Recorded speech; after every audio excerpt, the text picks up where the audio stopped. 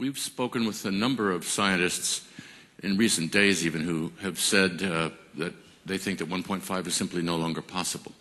Could you give us a clear impression of what the AOSIS understanding of the science is about whether 1.5 is still possible, and if it is therefore possible to slow down significantly sea level rise so that a number of these small island nations that face apparent obliteration within coming decades wouldn't?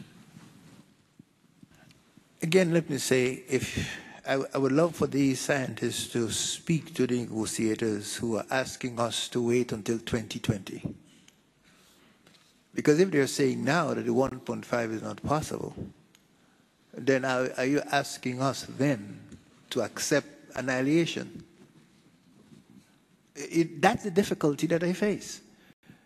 Because if it is true that 1.5 is not possible, which we are looking for 2015 to have a review on that, but if it's not possible now, then what is possible?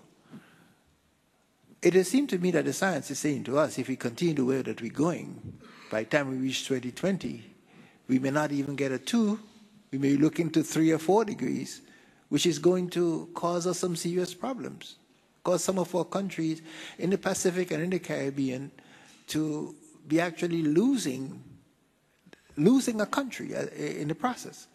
So if the science is saying the 1.5 is not possible, then what is it saying is possible? Then we are saying then that we have to increase ambition, not decrease ambition.